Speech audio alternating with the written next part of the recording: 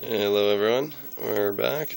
Okay, I'm gonna do another tuning video here, and I've got 1.57 megahertz on the signal generator, and I'm going to where the would-be input would usually go, and ignoring the gap here.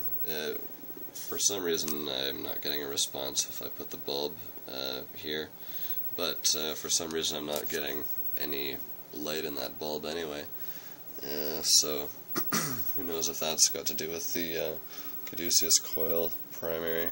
But anyway, 5 nanos in series with the primary coil, and primary coil caduceus style comes back around and ends at the black signal gen wire.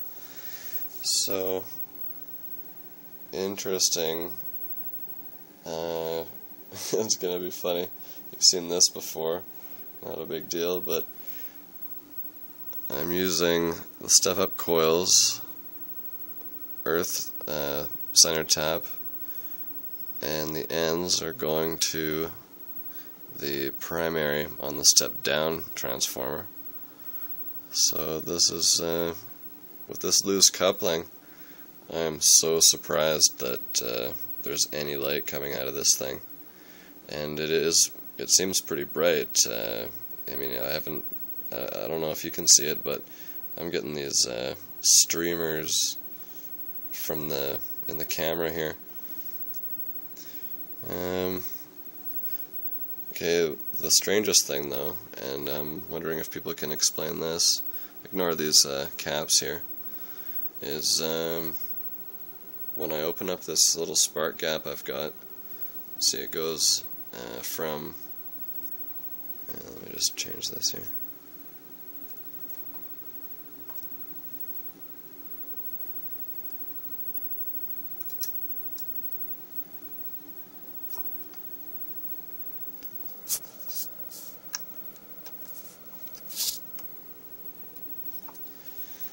Okay, just so you can see this a little more clearly. From the ends straight to, we don't have any caps in between here, so why use any diodes, right? And then we're gonna go to this series gap that I can open up here. So it's closed right now, but you can see that I can open that up, adjust it, and straight to the primary coil.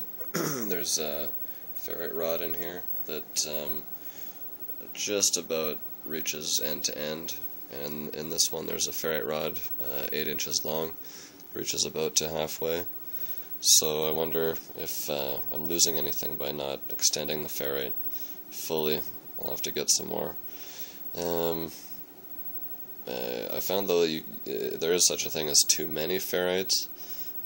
It'll start to, I don't know, I'm not really sure what it's doing when it's starting to choke the light at a certain point.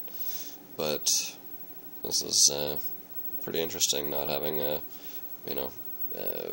direct coupling. It's loose coupling, okay, but when I open this gap, watch the bulb.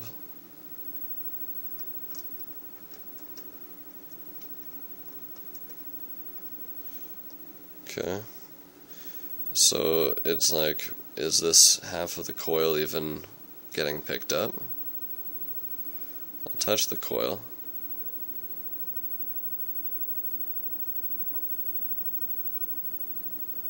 And it does dim it slightly. Touch the other end, and it affects the inductance so much that, yeah, it's got to be the ferrite.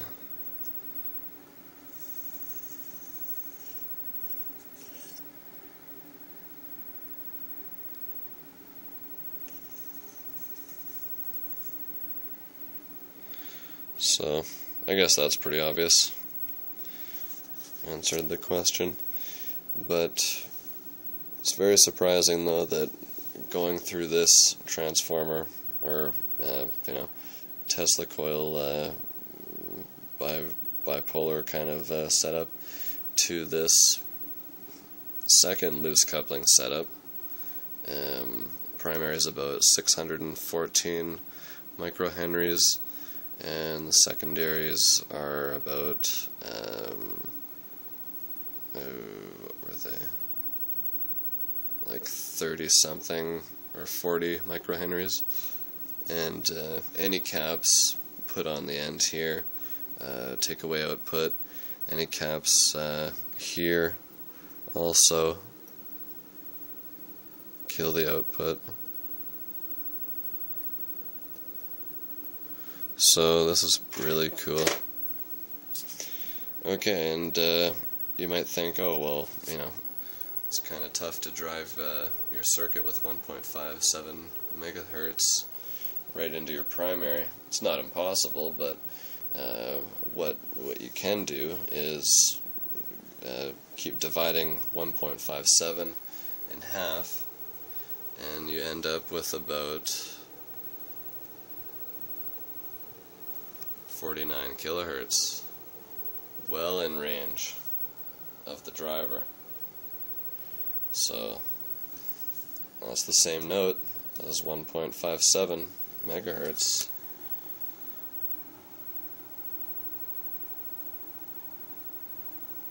Oops.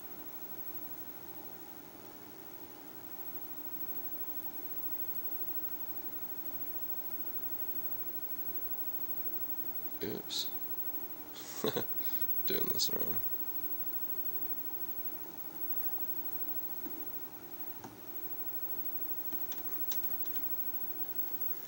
So watch the bulb as I tune it in.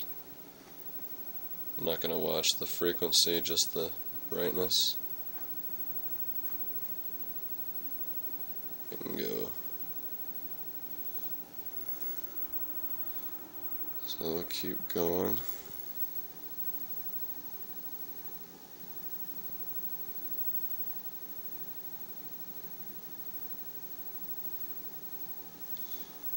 .57.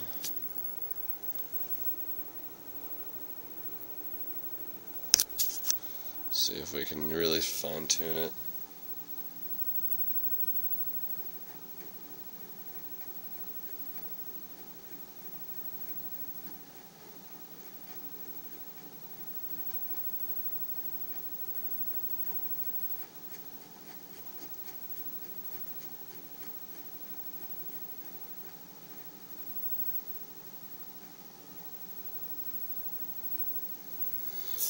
Yeah.